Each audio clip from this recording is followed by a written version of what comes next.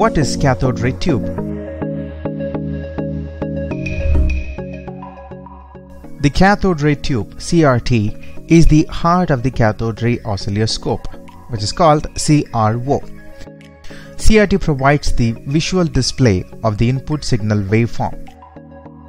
A cathode K containing an oxide coating is heated indirectly by a filament, which results in the release of electrons from the cathode surface. A control grid G provides control of the number of electrons passing through the aperture in the tube.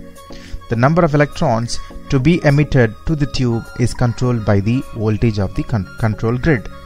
Now let's observe the diagram. The basic construction of a CRT. It has pins, tube base, cathode K, pre-accelerating anode A1, accelerating anode A3, horizontal deflection plates H, phosphorus screen, beam of electrons, aqueduct coating, evacuated glass envelope, vertical deflection plates V, focusing anode A2, control grid G, and filament.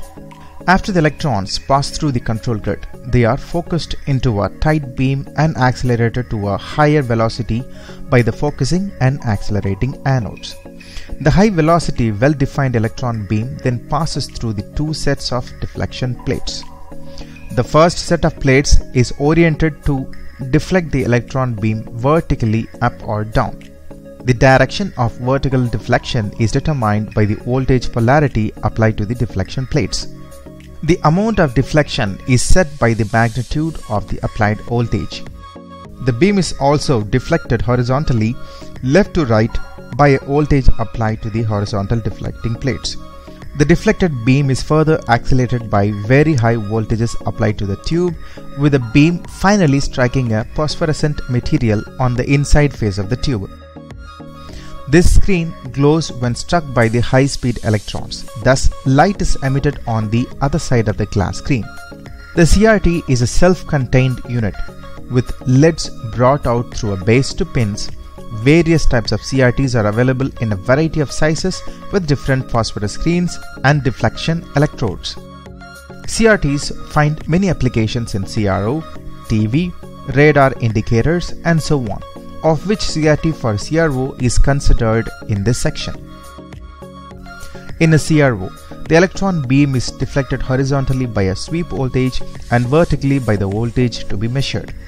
While the electron beam is moved across the face of the CRT by the horizontal sweep signal, the input signal deflects the beam vertically, resulting in a display of the input signal waveform. One sweep of the beam across the face of the tube, followed by a blank period during which the beam is turned off while returning to the starting point across the tube face, constitutes one sweep of the beam. The display on screen will be steady when the same image is swept across the tube in each sweep. This requires synchronization, starting the sweep at the same point in a repetitive waveform cycle. If the signal is properly synchronized, the display will be stationary. If the synchronization is not proper, the image will drift in horizontal direction. Below figure shows a basic block diagram of a CRO. To achieve a noticeable deflection on the screen of the CRO, the measured voltage, which is of the order of millivolts to tens of volts, must be increased to order of hundreds of volts for proper operation of the CRO. Amplifiers are adopted for this purpose in both vertical and horizontal deflection systems. To adjust the amplitude of the signal for comfortable display measurements on the screen, the input is subjected to variable attenuations.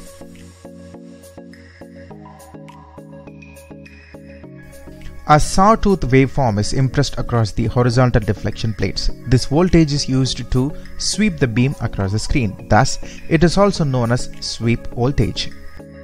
The electrons are deflected with time in the horizontal directions for a time t. Then the beam returns to its starting point on the screen very quickly as the sawtooth voltage rapidly falls to its initial value at the end of each period. If the sinusoidal voltage is impressed across the vertical deflection plates and no sweep is applied to horizontal deflection plates, the display on the screen would be a vertical straight line. Now, when the sweep voltage is applied to horizontal deflection plates, the electron beam sweeps the electron beam across the screen in time, and the full sinusoidal voltage is displayed on the CRT screen. The display would be stationary only when the sweep and input signals are properly synchronized. This is achieved when the time period t of the sweep be equal to or is multiple times of the time period t. Thus, it is required to adjust the sweep period of the sawtooth waveform to synchronize with the applied input signal time period. The input signal can be any waveform. Thus, when a non-repeating arbitrary waveform is to be displayed on the screen, the transients are taken as the reference and the sweep would start with the start of the transients. The sensitivity is greatly increased by means of amplifiers between the input signal and the deflection plates.